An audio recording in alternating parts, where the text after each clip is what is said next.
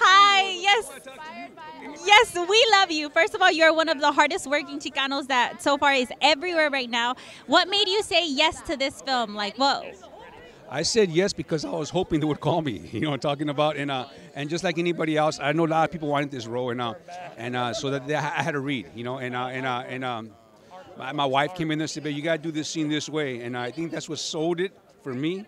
But I'm proud to be telling this story. I mean, to me, it's like our modern day La Bamba. You dig what I'm saying? It really is. You know what I mean? And our movies are so far in between, and I'm just glad that I made it in between on this one. You dig?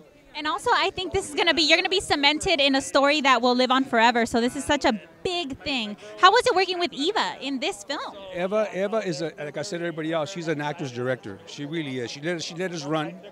Like, let's see what you got, and we show them what we got. She'd bring us in. She let us go, and we'd find the middle. And she let me.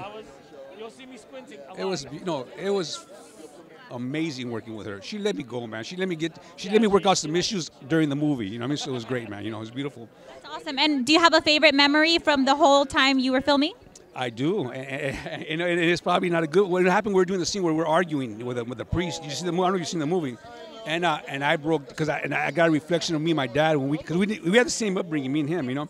And I broke down, man. I broke down. It was hard. And I had to regroup. Everybody broke down. It was beautiful. It was a good therapy that day. It really was, you know what I mean? And I'm very glad that you were able to do that because in our culture, como Latinos, es como que los hombres no lloran. And so it was, yeah, exactly. How to. And that's what it is, that this acting has allowed me to do that. And you know what? I cry all the time now. I don't give a shit now. Because, because we're supposed to hold it. Los hombres aguantan. You know what I mean? No, lloran. You can't cry. You cry. I'll give you something to cry about. You know what I'm saying? And now, you know what? If a commercial's good, I'm crying. I don't give a shit, man. Let that go, man. Let it go. It's part of. You have to feel.